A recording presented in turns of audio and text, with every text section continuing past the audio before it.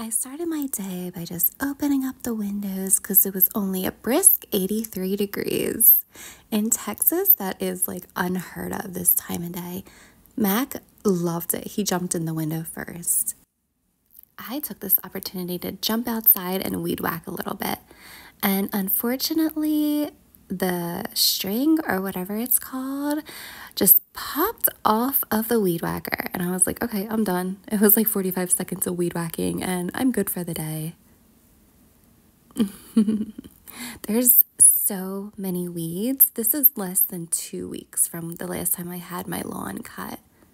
Isn't that crazy? It's just like, oh my goodness. And then this is me just giving up like, okay, I'm done. I'm good. I did my chore for myself. Then I decided to just feed the birds.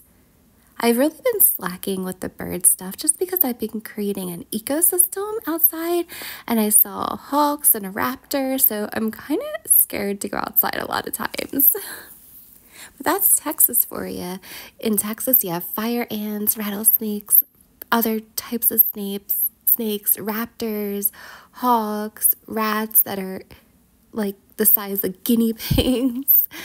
And I am just over it. My plan is to move to Colorado next year. I have such a hard time with the heat and I'm always afraid like what's going to happen every time I go outside. And the plants are of course dead, but I'm like, okay, is there any life to these plants? Then I had to get some carbs in me before I went to Pilates. And I tried Annie Ann's soft pretzels, the frozen kind, the at-home edition kind for the first time, and I don't recommend them. Maybe like a 4 out of 10. And I love Annie Ann's pretzels. Then I got in the car and realized, oh my God, it's already almost 100 degrees. Like, are you kidding me? It was just 83 degrees like 2 hours ago.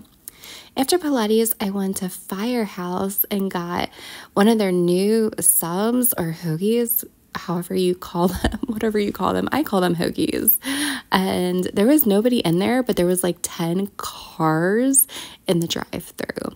So I thought that was kind of weird because it takes like 5 to 10 minutes to make each sandwich or each order. I had to jump to 7-Eleven and get another creamer because I'm like out.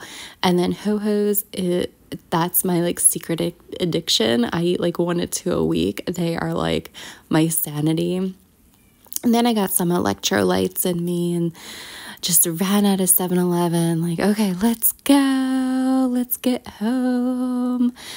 And then I just hung out with the cats and unwound for the rest of the night. Tried to get Coco's attention, but he can't hear me.